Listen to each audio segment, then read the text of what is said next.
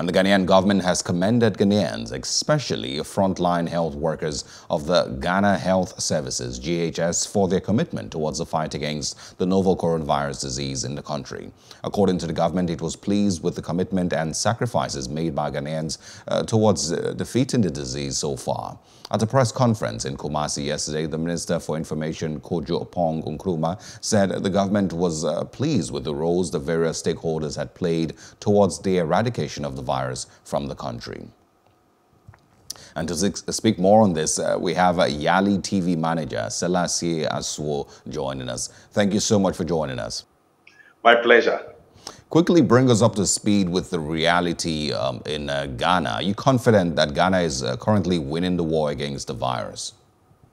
Certainly, I'll say so. With the current statistics that have been presented by the Ministry of Health and the Ghana Health Service, it gives a good indication of how the health services in Ghana, as well as the citizenry, are contributing to fighting the virus. Currently, as of yesterday, we had 75 new cases that were reported, and which is out of a total of 45,388 cases that have been recorded in total, with about 44,267 recoveries that have been made so far. Ghana has recorded 285 deaths, and as we speak, the Greater Accra region, which will have been synonymous with the state in Nigeria, currently has the highest cases of over 22,000, whilst the northern east region of Ghana, which is one of the newly created regions, has recorded about 19 cases as at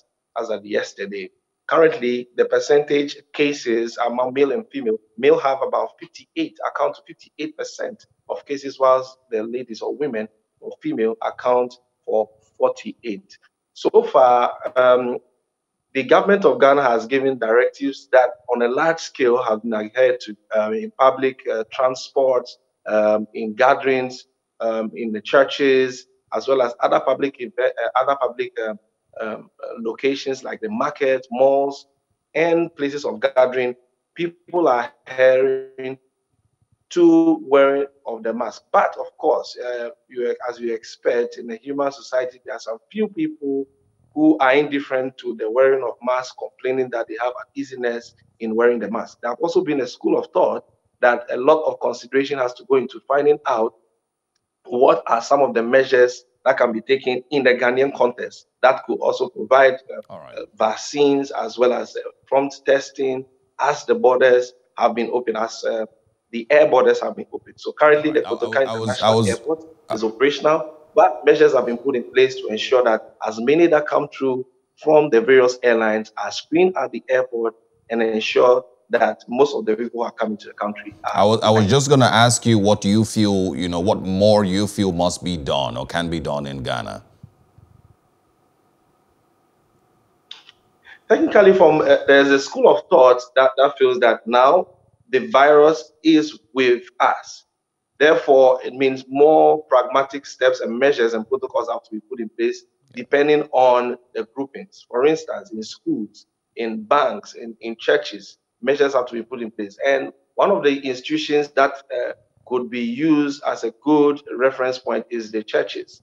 Most of the churches, because of the large numbers of people who come in, have really done well with the protocols. They've planted, they have sanitation bays, some have a disinfection bays, some have brought in PPEs to ensure that they check the temperature of people who are coming in. Some have established teams.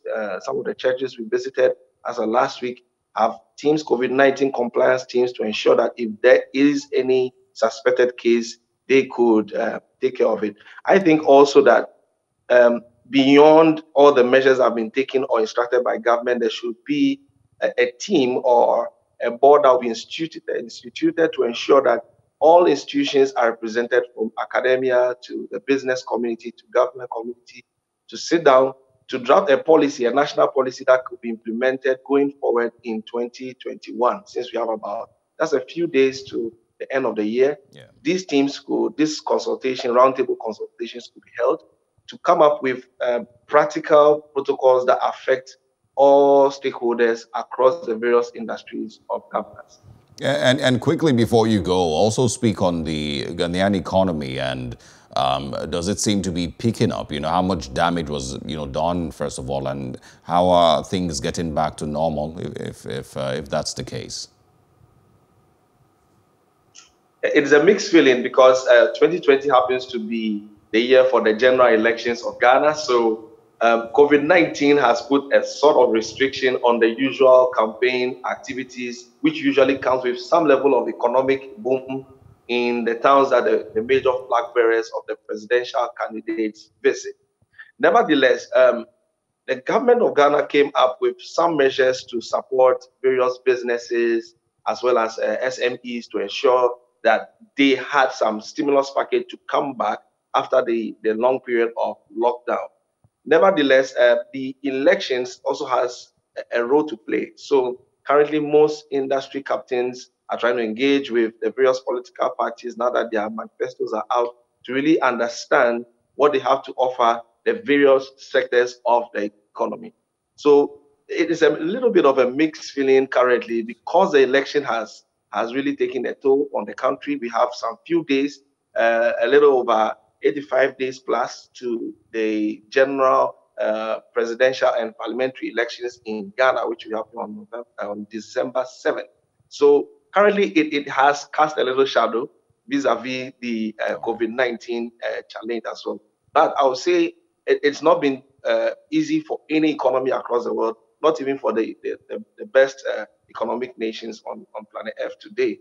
So Ghana is doing fairly well. It's not been easy. At the top level, policy level, policies are still being drafted to ensure that they cushion the shocks of the economic effect that COVID-19 had. But on the average, people are still picking up. The public transport system is picking up.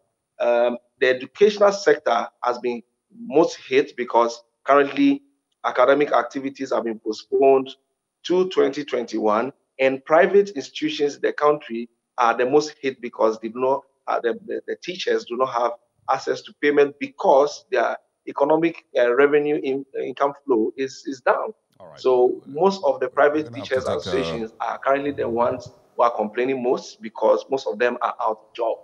Okay. All right. A pretty interesting picture you've painted there of Ghana.